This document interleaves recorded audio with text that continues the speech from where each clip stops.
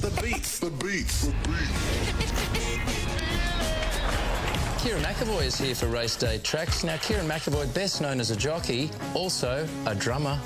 Yes, one of the things that not many people know about me is I used to play the drums as a kid, so just battled away and bashed away, but we built out a few tunes. It was nowhere near elite. It was... so it's not the way you race, it was hit and hope. What sort of music? They were obviously covers. What sort of music were you drumming to? Mainly Creedence, yeah. Bit of Creedence Clearwater Revival? Yeah, we used to jam out to that.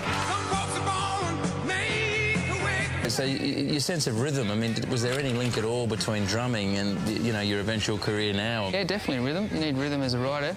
You know, you've got to keep your horse in rhythm, so it's similar to tapping away on a drum, you know, it's all the same speed. And what sort of music would you be into now? I'm alternative. I don't mind listening to a bit of, you know, top 40 and tune into a bit of Triple J. I love Jack Johnson. He's my favourite musician. What was your wedding song? Because that's always a big night. You usually remember your wedding song. Yeah, it's that song, You're Just Too Good to Be True. Frankie Valli.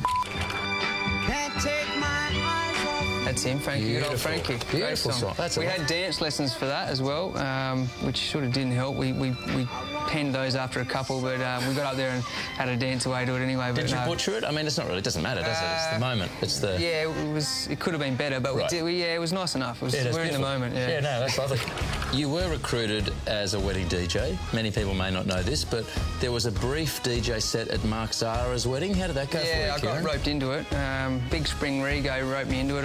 That's Regan Bayless, Yeah, of we're course. in a room about 20 or 30 after-party type thing, and all of a sudden I'm in charge of the music.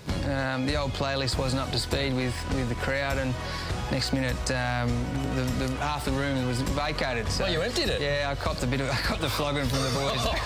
Rego wasn't happy. He was serving warm beer, mind you. I copped the blame for the music. Wow, it sounds like the music was only part of the problem. I might have to update my playlist. It sounds like you do. Heading into the spring, I will. Mate, before I get to Melbourne, I will. Work on it. Yeah, I will. Kerrin, thanks for hanging out and talking some music. No worries, Byron. Thanks for having me, mate.